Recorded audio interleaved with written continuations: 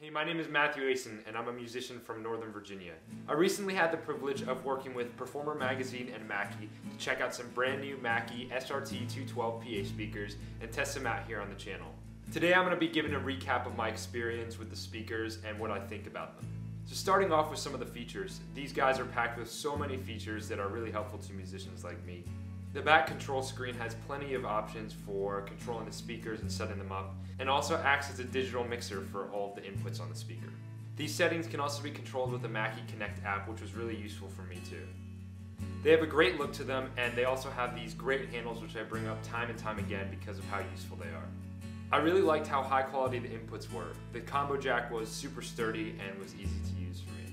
The speakers had a great build to them, which makes them feel sturdy but not too heavy, and I really think they're going to hold up for a long time. In the past month, I tested them out at 2 different shows. The first show was an outdoor show, which I vlogged the whole process of. You can check that out at last week's episode. The link will be down in the description for that one.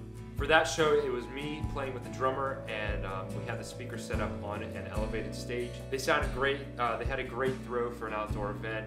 I heard after the show that the vocals were coming through very clear in the audience, and that's really good to hear. They worked really well for that show, and it was great to have a speaker that was really reliable and that I knew sounded great. The second event, which I didn't vlog, but I have some footage of on my Instagram at Mackie Aasen Music, was an open mic style event, so I had to be able to run sound for lots of different performers and acts. The Bluetooth features on the speakers were super useful. I used them to play backing tracks for some of the performers, and I also used them to play house music in between acts.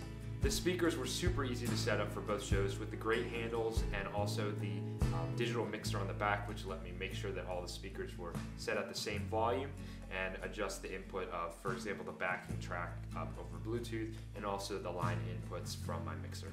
The speakers had way more than enough volume for my needs and will definitely be able to pump out enough sound for a big rock show, which I'm planning on doing in the near future. Overall, these speakers were perfect for my needs and were just great because of their versatility in all the different situations that I'm gigging in.